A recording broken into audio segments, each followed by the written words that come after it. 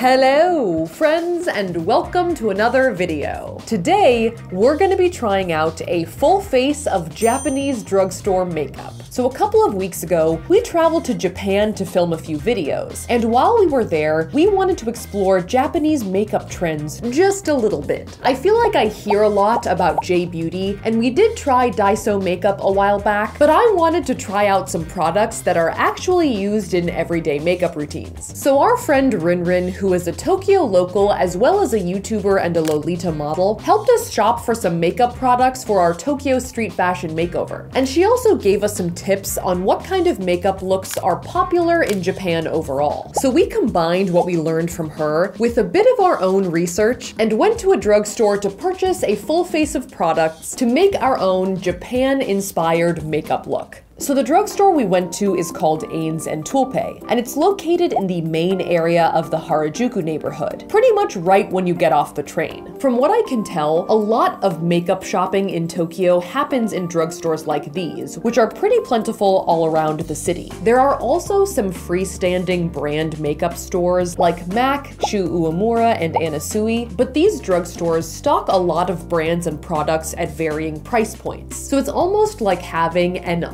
type selection contained inside of a drugstore. So N Tonic has a lot of their best-selling makeup products on the main floor, but the true treasure trove is downstairs on the lower floor. Oh my god, Tyre, this is a serious situation. This is where it's at. Where they have their full brand displays as well as tools and other miscellaneous items like foot care. There's a giant foot care display. That's what the hammer toes need. So we bought a bunch of makeup products as well as some duplicates just for backup. If you see me buying multiples, I'm just experimenting. We can't come back. No. This is the only chance I got. And a few extra fun things that RinRin had recommended. I'm getting this for you. It's an ear cleaner. Oh my god, thank you. And I think with that, that's hopefully everything. I'm excited. And oh yeah, we did all of this like the hour before we were supposed to leave for our flight back to LA, so good planning on our part. All right, we should actually really go to the airport probably. Yeah, we're running late. Yeah. All right. So we are now back in America, so we didn't miss our flight. Nope. And we've got our haul still in the bag from Japan. So we've got a full face of makeup's worth of products in here. So let's start off like we usually do with the eyebrows. So to start off, I've got these sort of like eyebrow trimming comb scissors. RinRin specifically recommended these. There's like eyebrow trimming scissors and people just like trim it and then just draw it in. Some people even like wax the tails off. That's what my mom does. Oh yeah. Oh yeah? She lasered her eyebrows off in the 90s. Another fun thing is I've downloaded a few translation apps on my phone so we can see exactly or approximately what is said on these packages. All right, so on these little scissors, Google Translate says the text is, "This point scooped and cut easily. I cut it as a kush, so I can do it with one hand that is easy to arrange." You know, it's very approximate. The general idea is just saying that you can cut your eyebrows easily with one hand. I don't know, they look high stakes to me. I mean, it seems straightforward enough. Let's just dive right in. Oh my god, I'm like about to do this. All right, so I think you comb up your eyebrows and then trim. Oh, I'm so nervous. I gotta start at the end. If I cut my eyebrows off, what happens to the channel? Oh, that totally did something. Was that good or was that bad? The tail's gone. This is like a pretty risky experiment. Oh, okay, maybe I just have enough eyebrow hair that actually it's not that big of a deal. It's actually just like cutting off like almost like the first coat. Just mowing the lawn here. I wonder how these guys would deal with the sideburns. Not bad sideburn trimmer. What do they say to Babe? That'll do, pig. That'll do, trimmers. That'll do, scissors. That was not an accent that anyone speaks in. I do think these eyebrow trimmers are pretty good, but it's hard to know like exactly what you're cutting because the comb like obscures your eyebrow. So I feel like you could really do some damage. I just feel like my eyebrows are thick enough that like I was able to sort of just cut willy-nilly, but you can definitely tell that like some of the thickness is gone. All right, so next up is the brow powder. So this is the natural powder brow liner. Oh, that's fun. Does it fit my brow? Yeah. It could. I also like this little mask. You're supposed to like stencil your eyebrows almost. Oh, I guess maybe you could use it as an eyebrow stencil, but my eyebrows don't really fit. All right, so I guess I'm just gonna apply this. I think it's just sort of supposed to look natural, smoked out, imprecise in a way. Ooh, it's very dry. It does definitely feel like I'm just putting sort of powder in there. It makes like a nice ASMR sound. You want to give us a little dose? Yeah, ready? I can't hear that at all. I did get a more brown color than I usually do for my eyebrows because RinRin mentioned that like a lot of sort of natural brown colors are pretty popular in Japan. Overall, I actually kind of like this. I feel like usually I have sort of a Disney villain eyebrow going on, and this is a little more of like an Emma Watson as Belle eyebrow. Strong, yet soft. What? You know Emma Watson, she's got like strong brows. Okay, I'll take your word for granted. Right? Yes. Anyone? And with that, let's move on to the eyeshadow. So I've got this XL eyeshadow quad in sort of like a rosy brown neutral color story. Color story.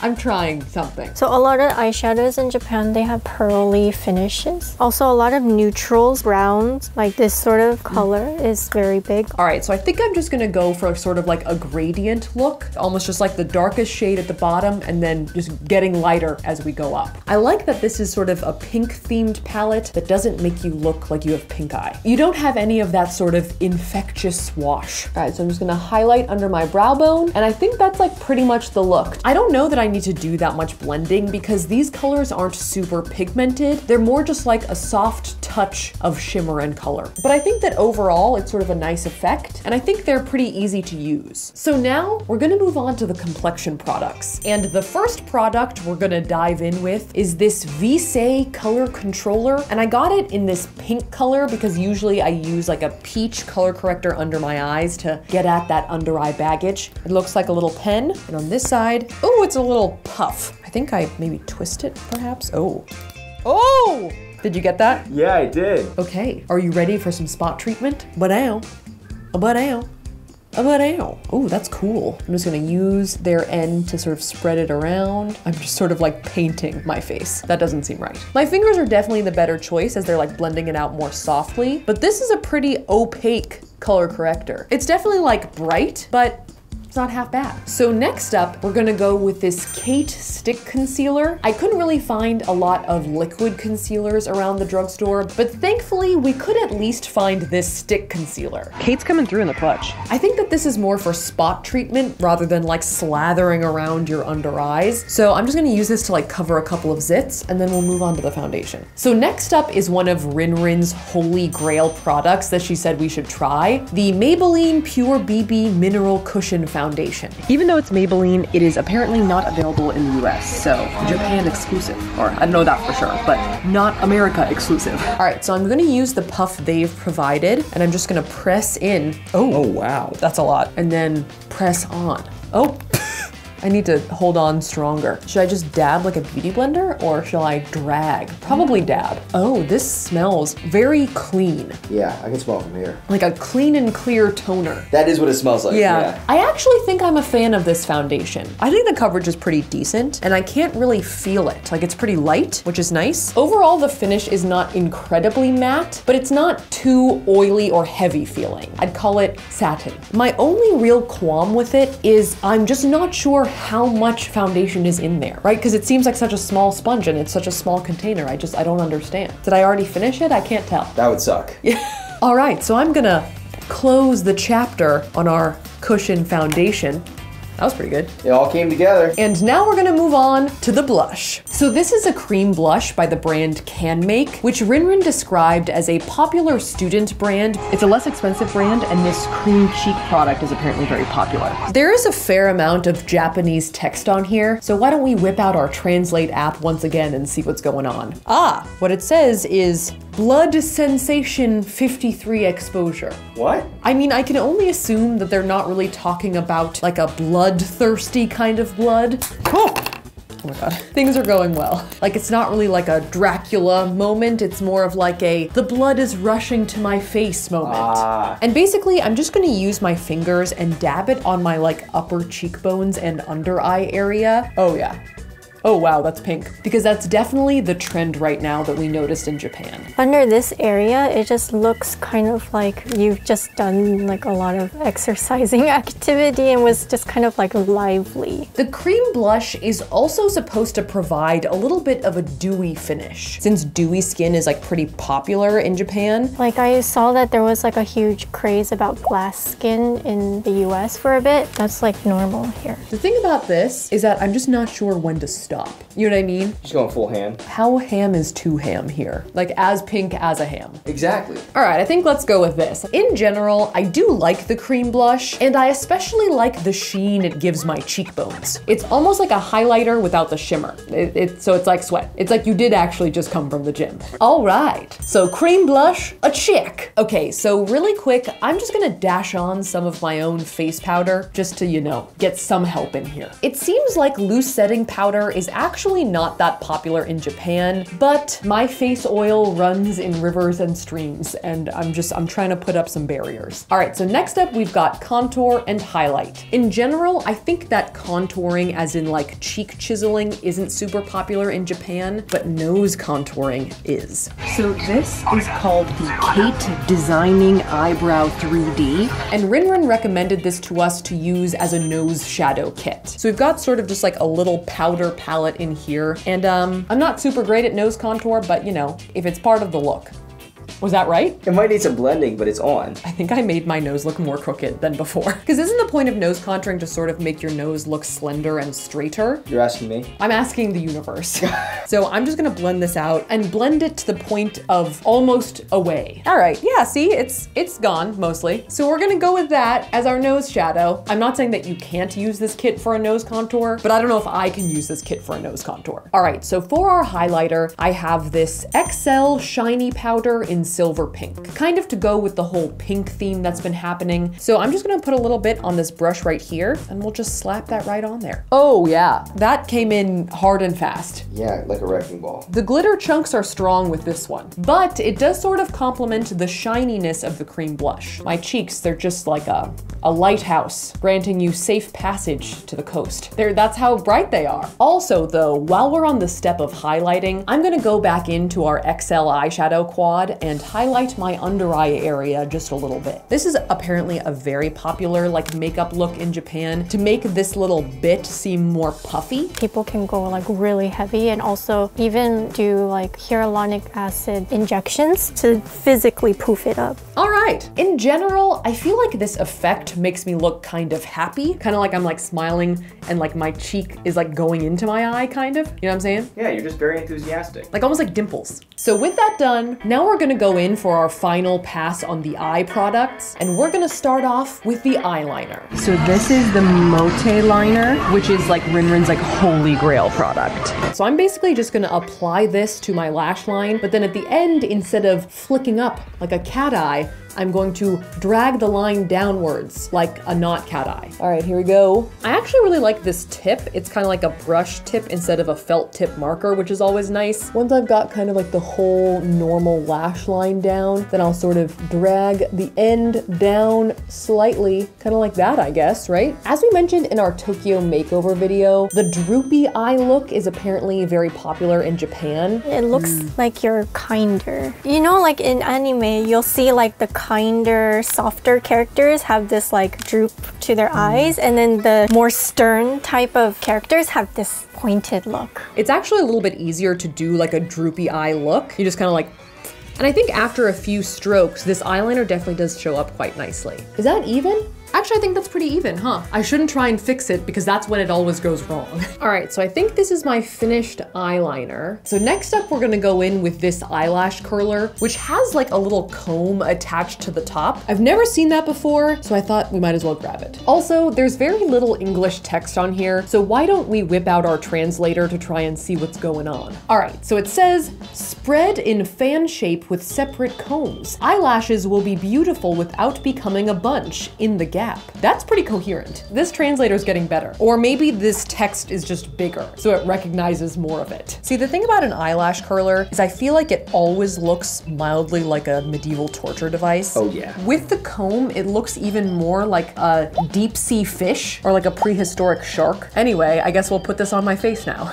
Oh, okay. Curling, clamping. I feel like I got some of my eyelid, but like it's too late. And release. What do you think? Cute? I do think it looks a little curlier, but not like significantly so. All right, I'm going in for the second eye now. Gonna insert my lashes. Thing is, I don't think the comb is like getting all the individual ones. It's getting like a few in each slot. And then I'm gonna clamp down and then release. Oh, that definitely did something. All right, I might need to redo the other eye real quick to help it match, but that looks pretty nice. I feel like the eyebrow trimming scissors did a really good job of separating out the individual hairs, but I think that this guy was mostly just an eyelash curler with extra teeth for no reason. So with our eyelashes curled, we're gonna go in with a quick sweep of mascara. This is the Motte mascara, which is also one of RinRin's favorites. I will say that both this and the eyeliner have very sleek metallic packaging that's like kind of sexy. Ooh, that smells like a marker, but it looks kind of cool. Sort of angled, a little phallic. Maybe a little phallic, yes. All right, let's go in, shall we? Oh, okay.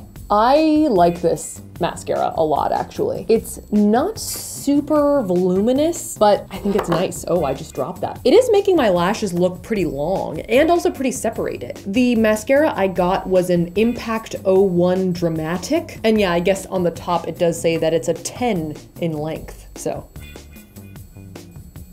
whatever that means. So I may have done this out of order, but next up I'm gonna do my colored contacts. I don't usually wear colored contacts, but they seemed like a pretty popular item in the drugstore, and they were right next to the makeup. All right, I don't think it matters which eye is which. Oh, they're so floppy. My contacts are like way more stiff. These are like way wetter. Oh my God. Oh, Does it hurt? it definitely stings a little bit, but I can't tell if that's normal. I think it's getting better over time. And I can actually see pretty well, like right through the middle of them, but around the sides, it's almost like I've got like a vignette filter on my whole vision. Hello, Tyler. You look interesting. You look so romantic. Oh, wow. I kind of like this look, to be honest. I think close up, it looks kind of terrifying, but from far away, it looks kind of fun. I don't know if I could handle wearing these every day just because of the slight cloudiness, but I think for a special occasion, we could do something fun. All right, so that's pretty much our eye look. So let's move on to our final step, the lipstick.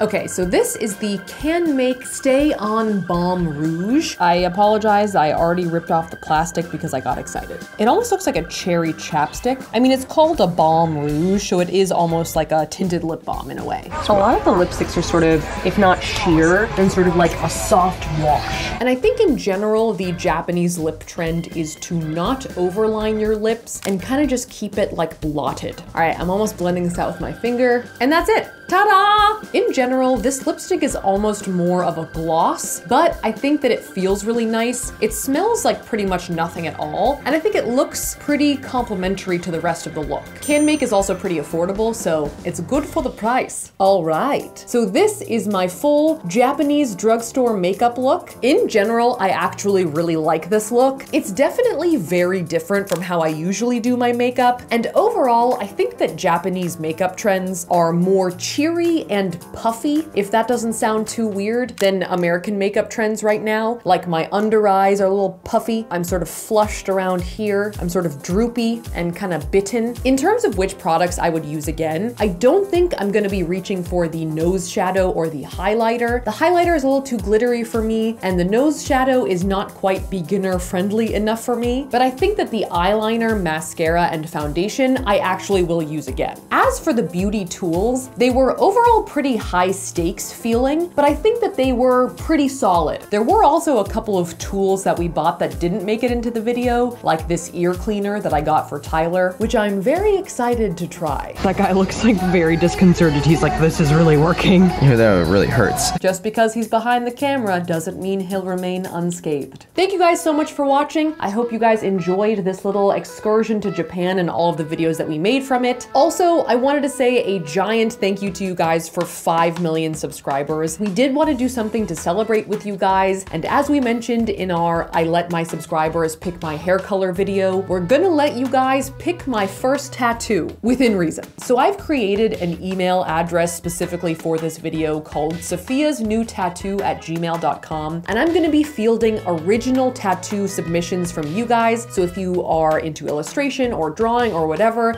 and you have an idea for what my first tattoo should be, please submit your designs along with your name to safiyasnewtattoo@gmail.com. In terms of the placement of said tattoo, I think I'm going to reserve that decision for me, just so I don't end up with a tattoo across my forehead that says Bodie McBoatface. If you liked this video, make sure to smash that like button, and if you want to see more videos like this, make sure to smash that subscribe button. A big shout out to Devika for watching. Thanks for watching, Devika, and I will see you guys next time.